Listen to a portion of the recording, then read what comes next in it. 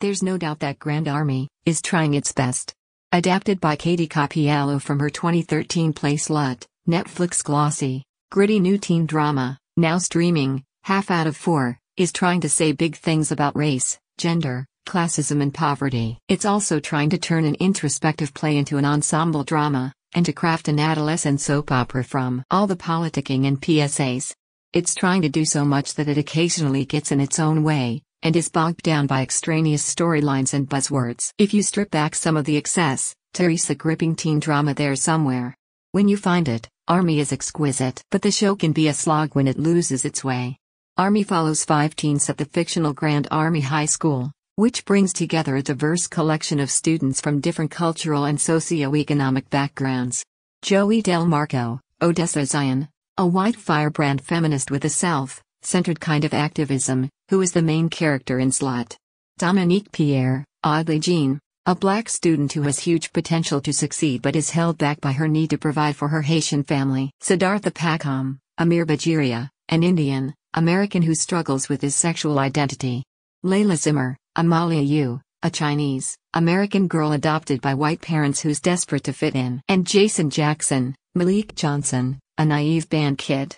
More, Grand Army, 6 more new TV shows you should watch this fall. Yes, there are still new shows, even during COVID. In the first episode, set in January, the students' world is rocked by a terrorist attack mere feet from the school, which sets off a chain of interpersonal events that shape the narrative of the season.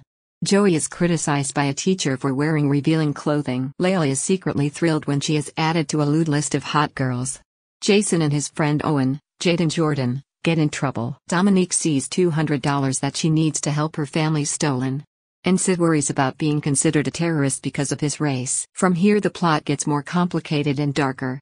Shades of Degrassi, and more recently, HBO's Euphoria are here, as the series tries to get into the lives of its teen characters.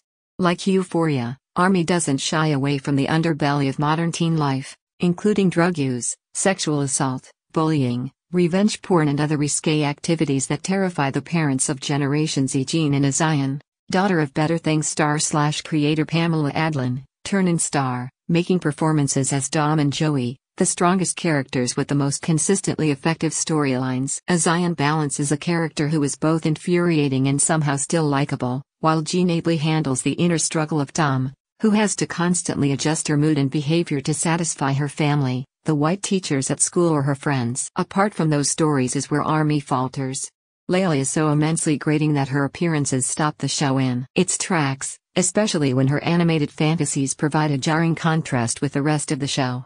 Sid speaks in platitudes and buzzwords about race and sexuality that feel unnatural. Jason's encounter with the school's disciplinary measure seems more like a morality play than anything that has to do with him or Owen as characters. Here, the big ideas about race and the school-to-prison pipeline are supposed to come out, but there's an inauthenticity to the portrayal. It's frustrating when the Army writers get in their own way. But when Zion or Jean are on screen, the show instantly writes itself, guided by the sheer charisma of the 2 young actors. Like so many high school students, Army doesn't get straight as the first time out. But there's room to try again.